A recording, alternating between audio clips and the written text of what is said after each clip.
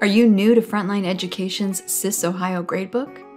Here are 10 features of our GradeBook application that will help teachers manage administrative tasks. Number 1, district settings. How your district sets up GradeBook determines what features and default settings are available for the entire district or building. With the help of your ITC, your district GradeBook administrator will input grading scales, configure your LMS integration, and most importantly, configure report cards.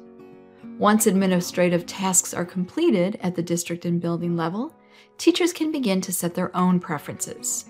GradeBook is highly configurable, so please be sure that your settings comply with your district's grading policies. Number 2, report card entry screen. Most settings and features are dependent on report cards. This is not the first screen you will access, but starting with the end in mind will help you understand other GradeBook features. The report card entry screen is accessible from both the teacher homepage and the class dashboard. On this screen, you can select a course and/or students. Report cards can be traditional, think high school with letter grades, or assessment-based, think elementary with district-selected standards. By using the popular checkmark equals process, you can populate the report card marks based on the assignments or assessments from your gradebook. Depending on your district's policies, you can adjust these scores manually. Click Save and you have completed your report card data entry. Your district gradebook administrator will do the rest to deliver printed or digital report cards to parents and students.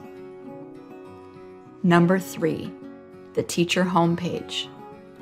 When you log into GradeBook, your first stop is the teacher homepage.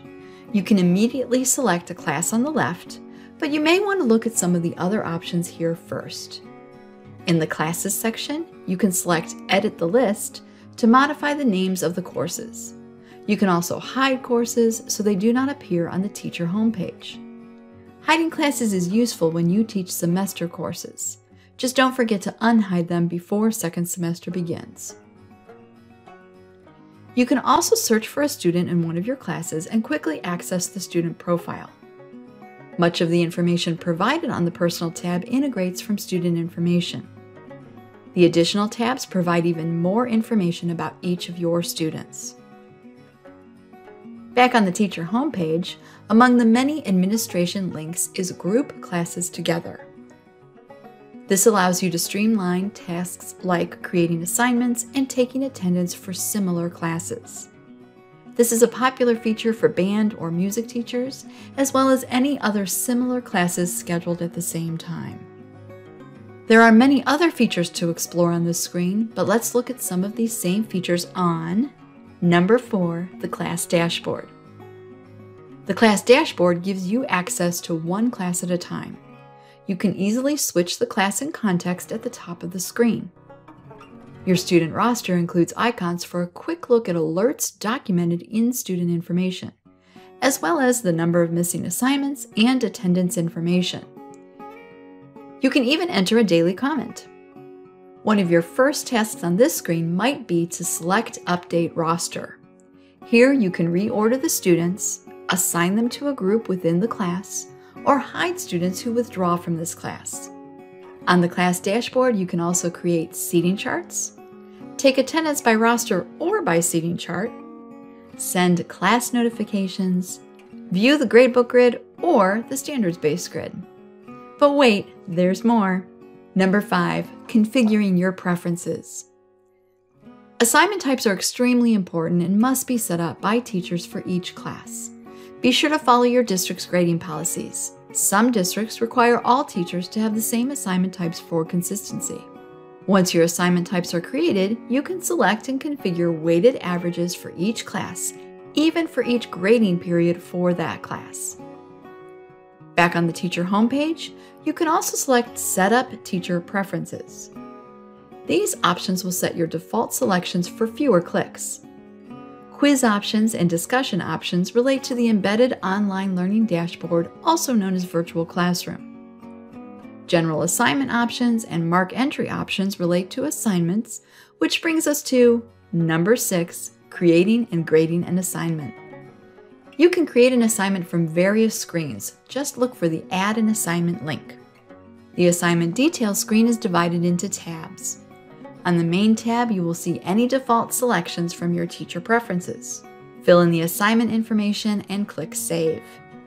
You can make changes after you save, including sharing the assignment with other classes.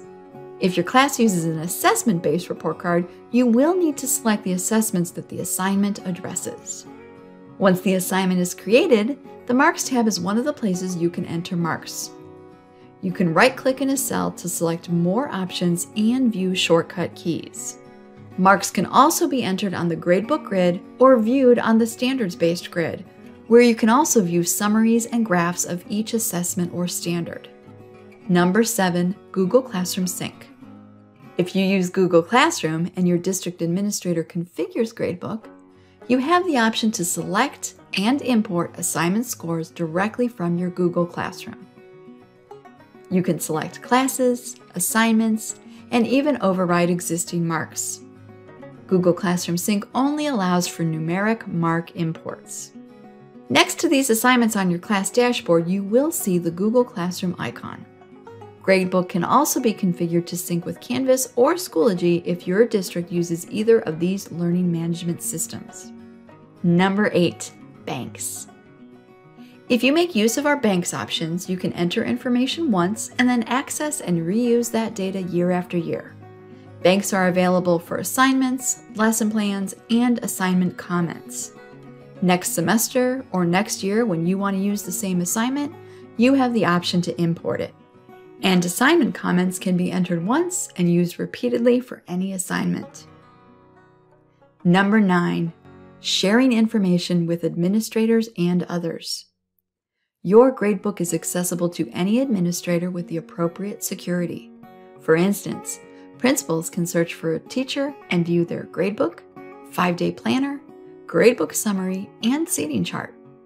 Both you and your administrator have access to a variety of reports, such as class progress, student progress, and missing assignment reports.